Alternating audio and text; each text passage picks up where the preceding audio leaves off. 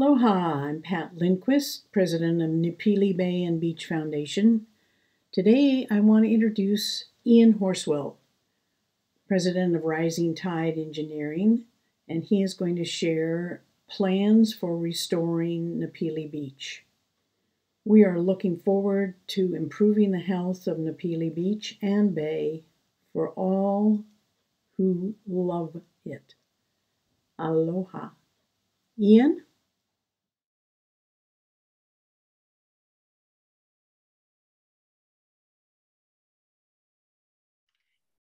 Thanks for the introduction, Pat.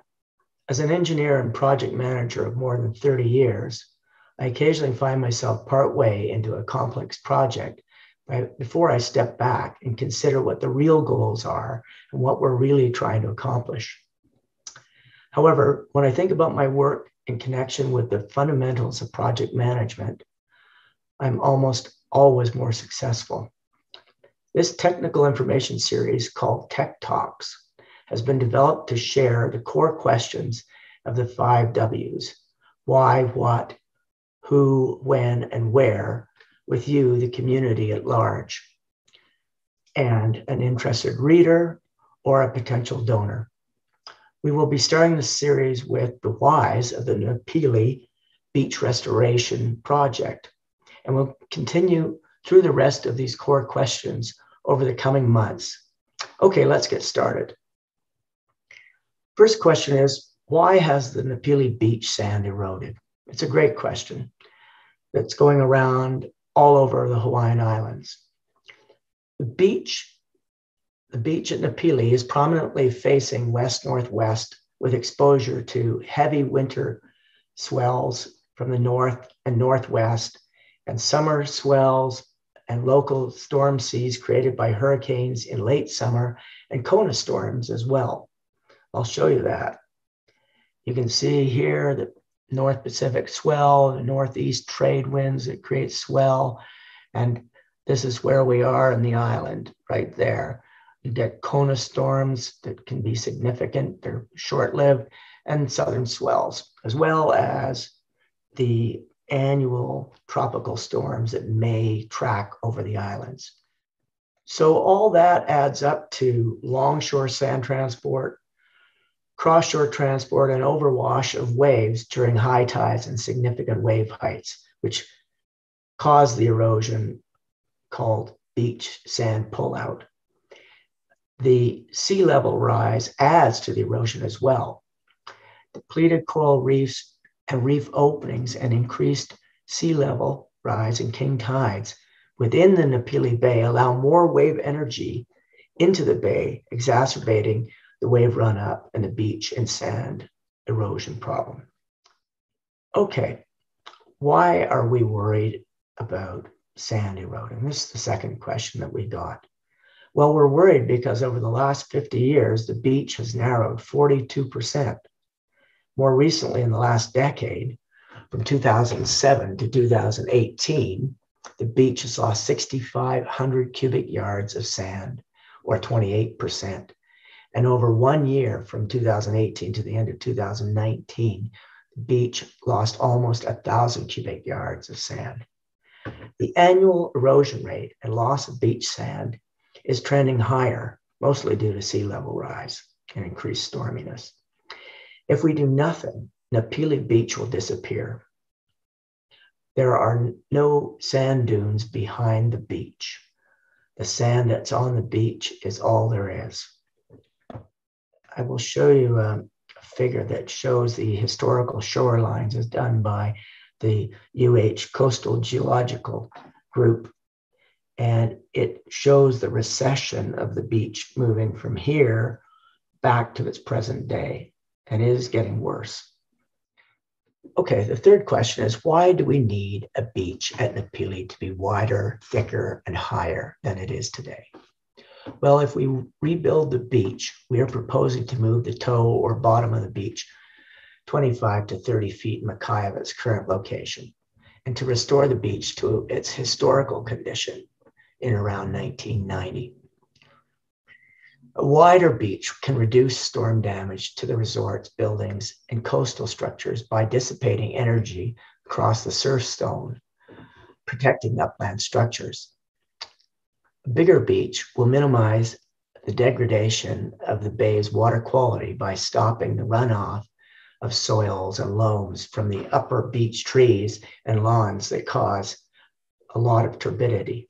I'll show you another figure here that shows the significance of this turbidity.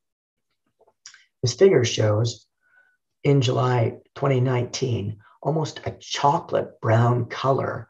That is the Sea House restaurant in the background in Napili Kai. You can see this incredibly turbid brown water. It does disappear, but it causes some problems, and it's certainly not very good to look at. A bigger beach will act as a better filter system to slow the migration of herbicides from the upcountry agricultural developments down. A wider beach will improve the recreational use of the beach by the community and tourists, with more beach room for sunbathing, playing, swimming, etc. The proposed new beach will improve aesthetics. It'll look great, as it already does, but it'll just be bigger. A bigger beach will also provide nesting and resting grounds for sea turtles, monk seals, and shorebirds. Very important part. So moving along to a question that somebody else sent in to us. Why can't we just build a seawall or use large boulders like we see in front of other properties and resort buildings? Well, today, property owners are no longer allowed to build seawalls. It's called shoreline hardening. And what happens is if you put in a seawall in very little time, you'll have the potential to lose your entire beach due to narrowing and increased erosion caused by the seawall. Question 5, why aren't you putting a breakwater out in the bay first to keep the sand on the beach? An excellent suggestion. A breakwater acts as a barrier to dissipate the energy of the waves. After what your coral reef does and used to do better when there was a lot of higher reef. After the beach project, we're looking at doing a coral restoration project, which will accomplish both goals. Question 6, why are we going to spend roughly $2.8 million to do this beach restoration project? Yes, it's a lot of money, but the project will last roughly 10 years. Once this project has been done the first time, it will become a maintenance project, which should minimize the upfront technical and regulatory costs. It will not require as much sand dredging or placement, which should lower costs as well. Why do we have to pay for the cost of restoring the Napili Beach? Well, unfortunately, at this time, there's very limited government money sources. The NBBF, or Napili Bay and Beach Foundation, are actively looking at the options for outside sourcing. It's true that the private landowners and citizens and the community at large have to shoulder the majority of the costs of restoring the beach at the present time. The Napili Bay and Beach Foundation are actively raising money through ongoing donations from private individuals and businesses. They have been successful raising enough money to pay for the costs of the technical studies and regulatory applications to date. The foundation are engaged in writing grants to various sources, such as FEMA for the big money involved in the final steps of the project, including dredging, dewatering, and shaping the beach.